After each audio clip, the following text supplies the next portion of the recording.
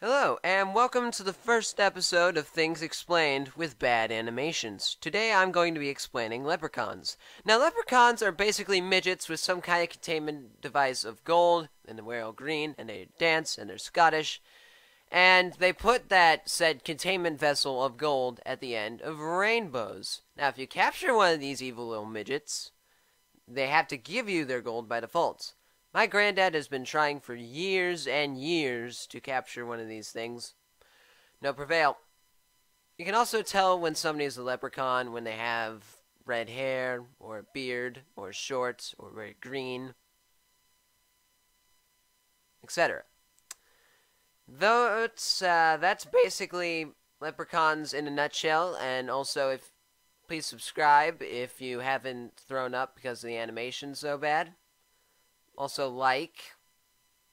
preferably like. I need likes. It'd be fantastic if you could like. Thank you. And comment. Comment would be cool too. Thanks. I'll see you guys later.